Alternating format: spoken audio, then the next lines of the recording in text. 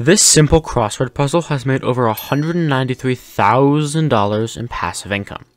And in today's video, I'll show you how to launch a similar business starting from generating the idea, the main content, to generating high quality illustrations for this product.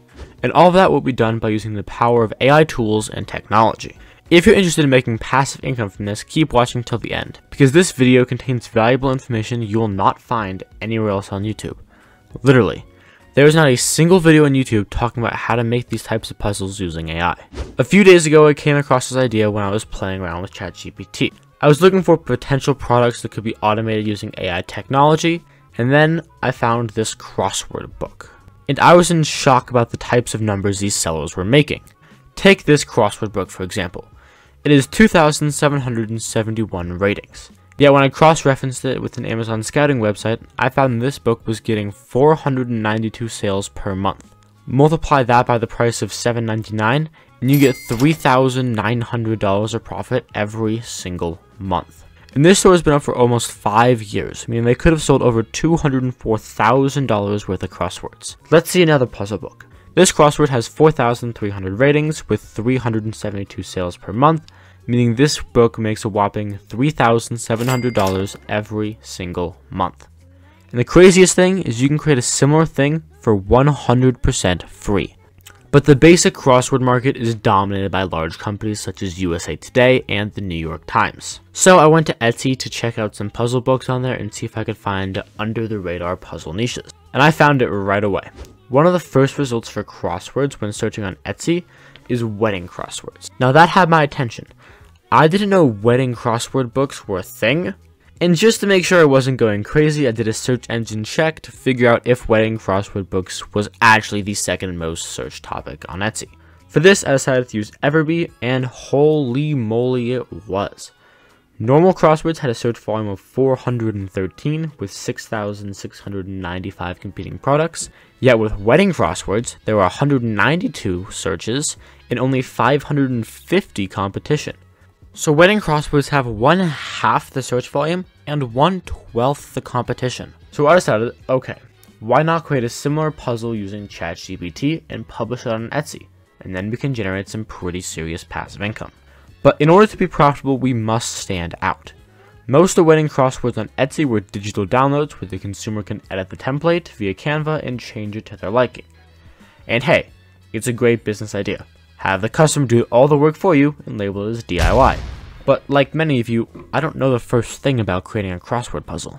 So that is how we will stand out. We'll have a digital download, same as everyone else, but we will also provide a list of starter questions to help people create the crossword and bond with their spouse. And just for that extra spice, we will also use AI to make a short video on how to edit the Canva template, as a lot of people are probably going to be struggling with that. That's a lot to do. So let's first start with one of the most important parts, the questions. This is where we will use Chat GPT. I asked for a list of 20 crossword questions for a wedding. Some of them were pretty good, some of them really weren't. Like, why is there a question about ostriches? It's a wedding. But after some tuning, I got all 20 prompter questions. Next, we need to figure out the style of the crossword. What colors to include, what theme, that sort of stuff. Again, I asked ChatGPT for the most popular colors, themes, fonts, etc. And here is what I got. For the color theme, I'm going to be using blush, gold, and lilac. As for the fonts, I'm going to be using Amsterdam 4 plus Playfair. Now we'll head over to Canva and actually make our design. Go to the templates option and simply search crossword puzzle and choose one that you'd like. The first thing I'm going to be doing is changing up the background and the color scheme. I decided to make the background a rose color, and then any element added would be a gold color, while the actual text would be lilac. After we dealt with the scheme, I decided to change the format from a 9:16 to a 16:9. If you want to do this, simply copy the entire design and then make a new template with the dimensions you wish, and then just paste your design into that resized format.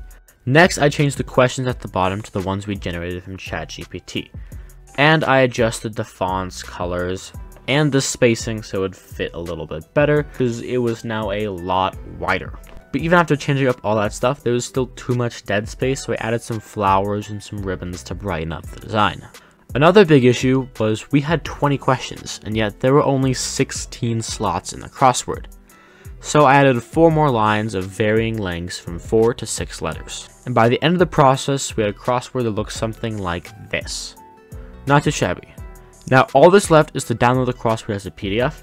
That's pretty easy. And we now need to make the video on how to use Canva. All you'll need for this is OBS and a mic, or if you don't feel comfortable talking into a mic, just use murph.ai and paste in the script, that way you don't actually need to talk. But once you have OBS ready, hit start recording and make a quick 2-minute video on how to use Canva, from uploading the file into Canva, to editing the boxes, to changing the colors. It should look something like this. Alright, so what you're going to want to do is simple. You want to open up your file explorer or wherever you downloaded it and go to the download. In this case, I have mine right here. You're going to log into Canva, hit create new design, hit import file. Now, I don't need to bore you with the entire 2-minute long video, but I think you get the gist. If you record the video and need to cut some parts out of the video, I'd recommend using Pixlr AI, InVideo, Shotcut, or iMovie if you're on Mac, as all those softwares are 100% free. If you guys enjoyed this video, subscribe, like, and go check out some of my other videos. Either way, I'll see you guys next one. Peace out.